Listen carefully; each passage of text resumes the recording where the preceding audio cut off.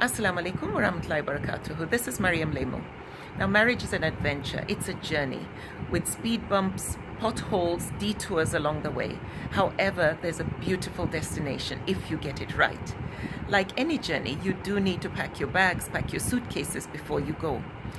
You and your spouse, you need to put several things in your box. The first is faith and spirituality, that you keep Allah close to you. Hold on tight to Allah's rope in your marriage, because once you do that, He becomes your compass, He becomes your guide.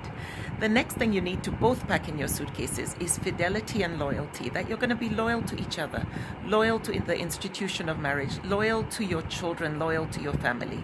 Then you need to also pack mutual respect, mutual growth. Then trust. You need to also put in those suitcases that you trust each other completely. You trust each other's words. You know you will always be truthful to one another, sincere and faithful. Then you need to pack a lot of forgiveness.